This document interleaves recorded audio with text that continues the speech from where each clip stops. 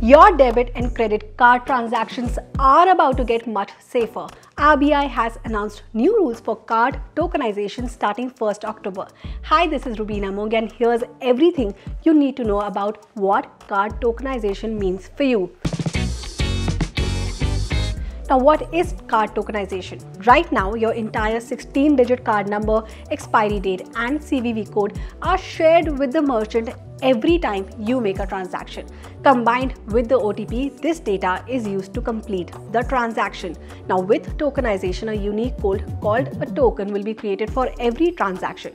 This token will authenticate the payment so that nobody, not even the payment gateway, can access your card details. Only the last 4 digits of the card and the issuer's name will be used to keep a track of the transaction. So how does it work? Every time you make a transaction, an initiate request will be generated on the app issued by the token requester.